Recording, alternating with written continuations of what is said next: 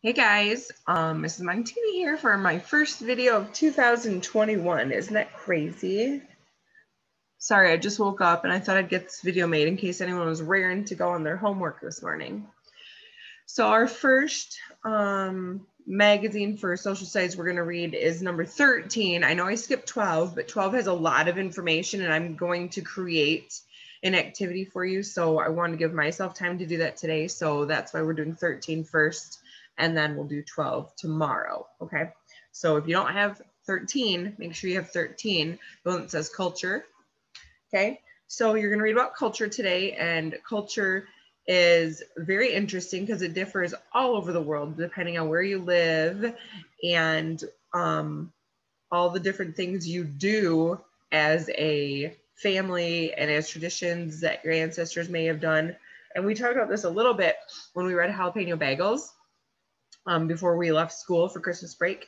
And remember, so your culture is based on where your family's ancestry is from. Like some of you I know are Hispanic or Italian, or a lot of you were, some of you are Greek, some of you are Lebanese.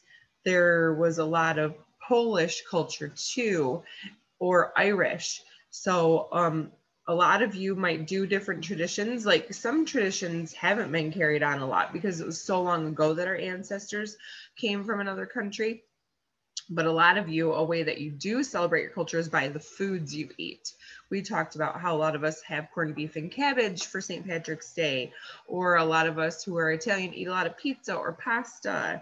Maybe if you are from Mexico, your grandma or mom might make fresh tamales and other Hispanic foods.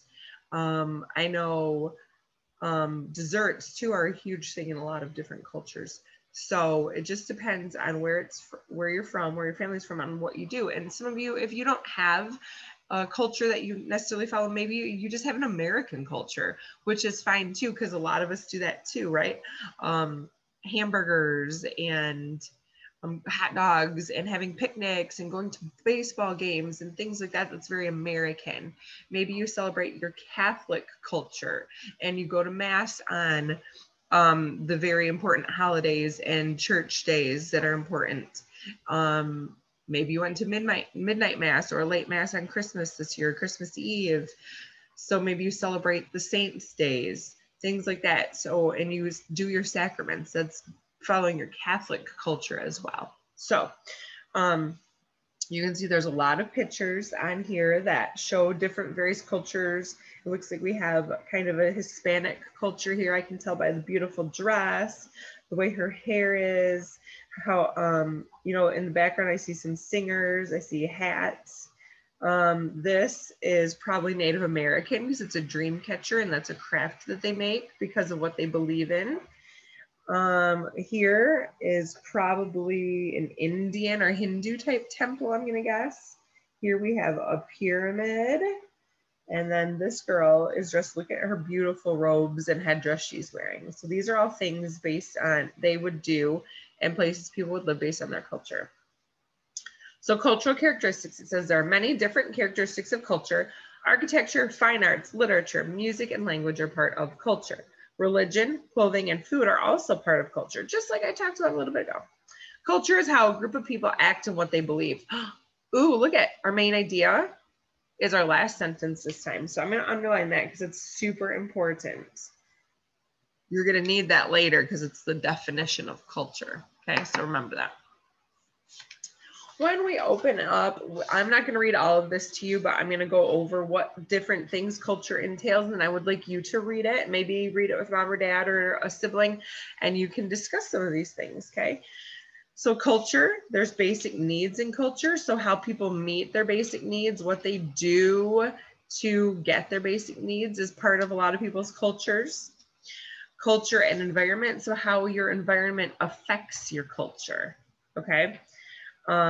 Like look at the environments people live in affect the way people dress, because obviously a person who lives in Mexico has a warmer, hot environment, and so they're not going to wear like parkas and snow pants and snow boots, right? But people that live northern Canada or Alaska are going to wear those things more often, aren't they? Because it's colder there.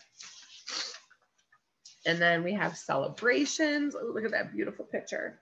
One of the ways people demonstrate their culture is through their celebrations. So whether it be certain holidays or parades or big celebrations they have, it's, you know, like in America, a good USA American culture we celebrate is the 4th of July, a big celebration we have, right? We have fireworks, and you might have picnics, maybe you go up north, maybe you get together with your neighborhood, whatever. There are big celebrations for the United States. That's just a United States holiday, 4th of July. Other countries don't have those because that's when we celebrate our independence, okay? All right, language, that's definitely another big thing with culture because we know there are so many different languages in the world. And I know some of you have family members that speak other languages. When my father-in-law was alive, he was from Italy, born and raised in Italy, and he and his friends would or family would speak Italian, and oh my gosh, they talk so fast that I was like, holy cow, I have no clue what you're saying. So it was so interesting to listen to them speak Italian. And then arts and folk tales. So we talked in reading about different ways stories are passed down from generation to generation with folk tales or legends, fables even. So that would be a big thing that families use in their ancestries, passing down tales or stories from generation to generation. And obviously the art they do, whether it's painting or whether it's making those dream catchers, maybe it's sewing something or knitting something, and Pickles wants to say hi. So those would be different ways that people celebrate their culture and is with their art. And then on the back, cultural unity. Culture helps bring people together. It helps us understand another person's point of view because we know as God's people, we should all get along and respect if other people are different than us, right? And I know a lot of people in the world don't do that. It's very hard for some people, but that's what God wants us to do, right? So we have unity. We come together and we try to understand the way people believe and how they feel, and we hope that they do the same for us. And then beliefs, that ties in with the cultural unity. A lot of people have different beliefs. A religion is a huge part of that, or spirituality. A lot of Native American groups believed in spirituality and spirits and nature. And then of course we know that there's so many different religions in the world. You have Catholic and Methodist and Lutheran and Baptist, all your Christian religions. And then you have religions that are based in India, like Buddhism or Hinduism, things like that, that a lot of people believe in other things. Most of them believe in God or some sort of God, but just the way they feel about him is different. Okay, so that would be where our beliefs come in. So when you get to the activity, it says fill in as many of the boxes as possible with words or pictures that help you remember what culture is. And I definitely want you to fill in every box. I think you guys can do this. It's super easy. Even if you go by each box of words we had 1, 2, 3, 4, 5, 6, 7 different areas we read about. So that gets you to here, and then you could draw some pictures, or maybe you could write words. Like, let's see. There's nothing here that says food. You could talk about foods, right? You could even do this one as 2 words, okay? So you can even do arts and folk tales as 2 different bubbles. So I think you can easily do that, okay? So I want all these filled in with words and pictures, okay? Or you can do all words if that's easy. I don't want all pictures though. I want mostly words, okay? But you can do some pictures. So now, first bonus of the year for an extra sticker on your sticker chart when we come to school, I want you to write up here,